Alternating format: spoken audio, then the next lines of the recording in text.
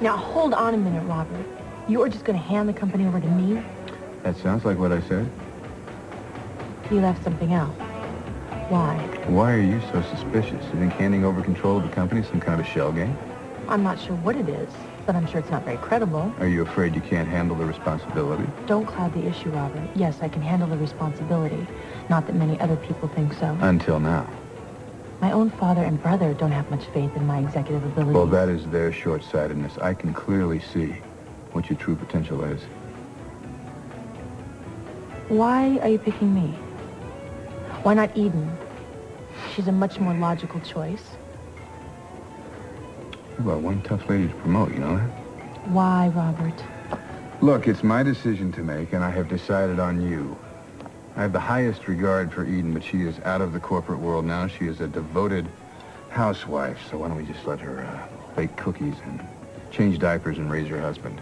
I don't think you can write her off that easily. Can we get off of Eden and back to the subject at hand? Are you going to accept my offer or not? Well, I don't really know what to say. I want to try. You don't have to say anything else, okay? And the first thing I want you to do is take care of a pet project of mine, Serena's. Now, I think with the proper development, it can turn into a red-hot island property. Oh, I couldn't agree more. It's untouched. It's gorgeous. Well, good. We see eye to eye on that anyway. Here's a list of some other prospects I think we could develop. El Diablo? You want to develop on El Diablo? Why not? Well, it's a wasteland. It's dusty, and there's geckos and Just tumbleweeds. humor me, will you?